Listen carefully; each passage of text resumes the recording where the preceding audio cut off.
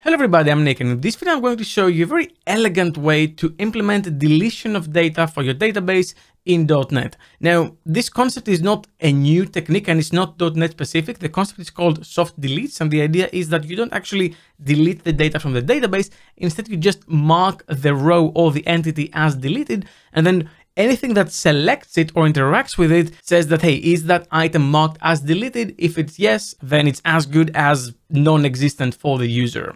Now, the benefits for this can be many. The biggest one being you can actually roll back the data and re-enable it without having to worry about regenerating the data or finding where it came from in the first place. It's a very good way to roll things back, and it has some pretty good performance benefits as well. In this video, I'm going to show you a really cool way to implement it, as well as show you how you can optimize its performance as well.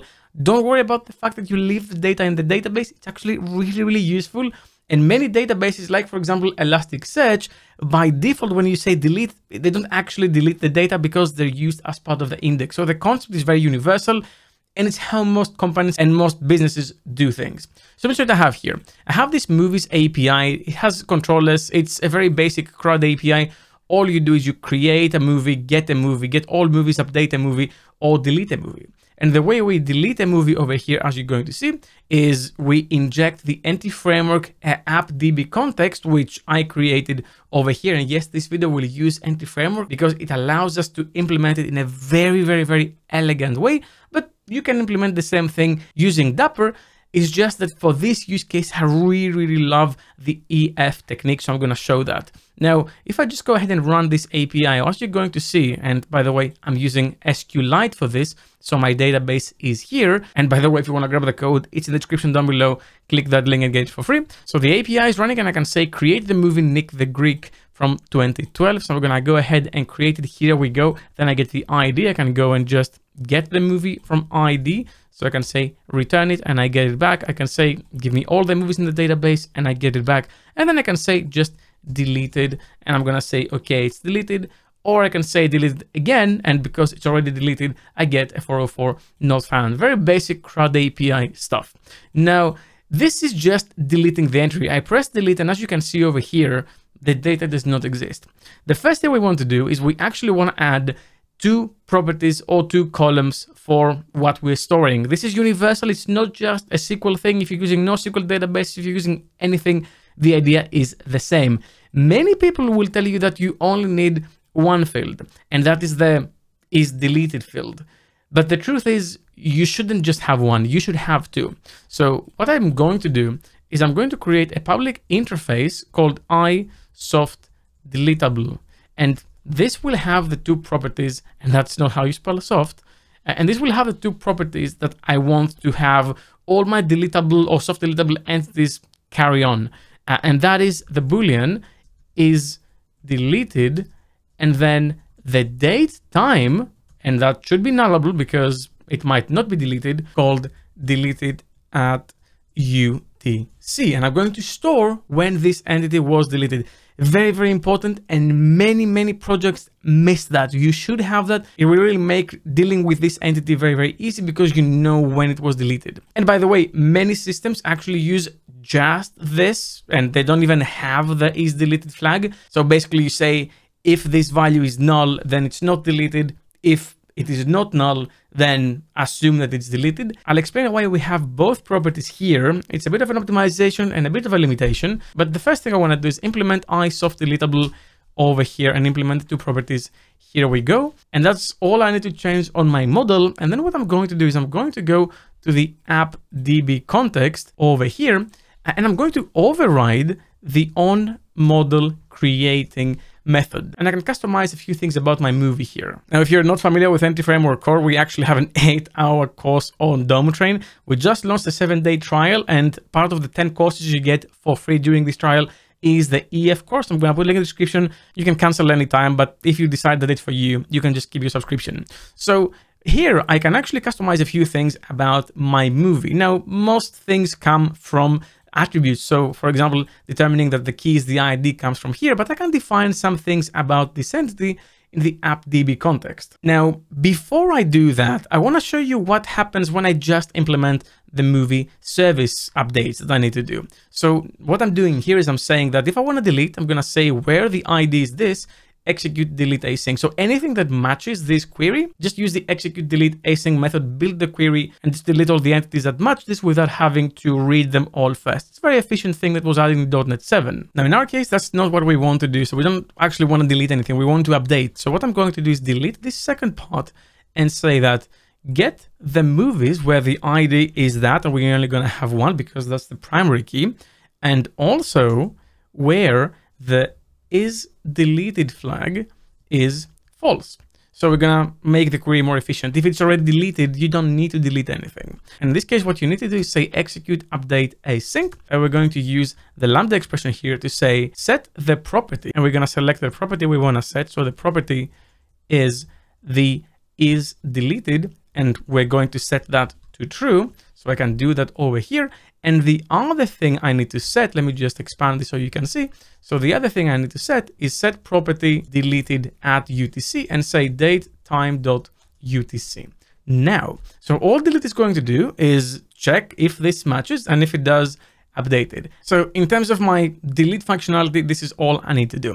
Now, you might be thinking that, well, now Nick, you have to go in here and every time the data is read, you have to go and say db.movies, and this should not be find async anymore.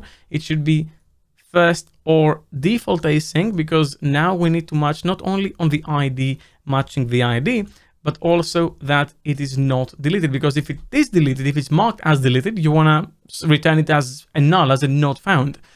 But that's not what we're going to do, because EF Core has a more efficient and elegant way to do this.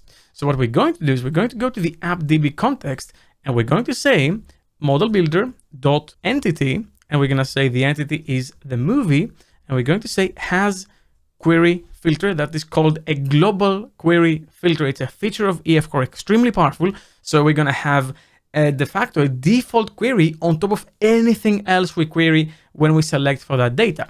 And we're going to say that if the data is not deleted, then return it. If it is marked as deleted, then do nothing about it. Don't return it. And now with all that in place, I'm going to go ahead and say added delete and add the migration. I'm going to quickly let that run.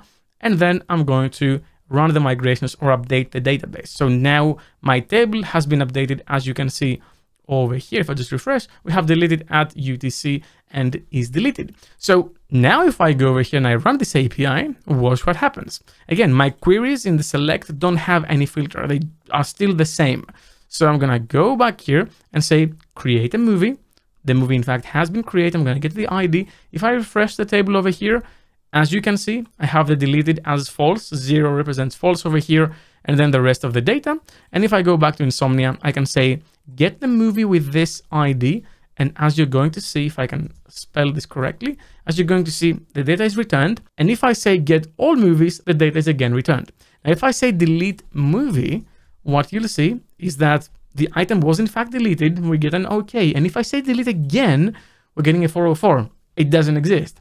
And if I go to get that movie, again, 404 doesn't exist. Get all movies, 404 doesn't exist. That's the global query filter kicking in, not allowing this data to be retrieved. But if I refresh the table over here, what you're going to see is that the thing is just soft deleted. The data still exists, and the deleted at UTC column tells me when it was deleted. You can add more auditing data to know who deleted it and why if you want to, but as a bare minimum, this will give you enough information to implement soft deletes. Now, the problem you might think you have is that, well, now, Nick, I have this query that is being attached to everything, and I'm wondering how will this affect performance? How can I, as the data grows, how can I make sure that this will perform well? And what you can do is you can add a filtered index. So what I can do over here is I can say model builder dot entity movie, and I can say has index on the is deleted column, and that index has a filter, which is the is deleted equals 0 filter. And of course, go ahead and say that, hey, I just added delete filter. And go ahead, this will now be picked up. I'm gonna have a migration, and I'll say updated. So my database will now be updated to include this. Here we go, all done. So this will guarantee that my query performance will be very, very good. On top of that, many people ask, okay, but what if I want to ignore the query filter for some specific reason? If I have a method that also needs to include the soft deleted data, how can I do that? Well, you can say ignore query filters, and then you can chain your filtering. So you can say first or default on the ID or whatever, and this will allow you to get the data ignoring the query filters. For example, if I add it here to the to list async and I go and I run this, if I use the get endpoint, get by ID, as you're going to see over here, well, actually I have to create the movie first, but if I just create it, get the ID, if I say get movie, paste this, and I say send, this is returned because it exists. If I now delete it, then as you're going to see, I'm not going to get it in the get, but in the get all movies, I have the ignore the filter, and as you can see, now it is being returned. In fact, both of them are being returned because they're being ignored. If I just delete this and I save and I hot reload and I go back and I say send, they don't exist. So if you want to ignore it, you have the ability to do that. It's a very elegant way, in my opinion, to implement the feature, and you can use it in any database you want. As always, the code is in the description down below, but now I wonder from you, what do you think about soft deletes, and do you have another approach to deal with this scenario? Leave a comment down below and let me know. Well, that's all I had for you for this video. Thank you very much for watching, and as always, keep coding.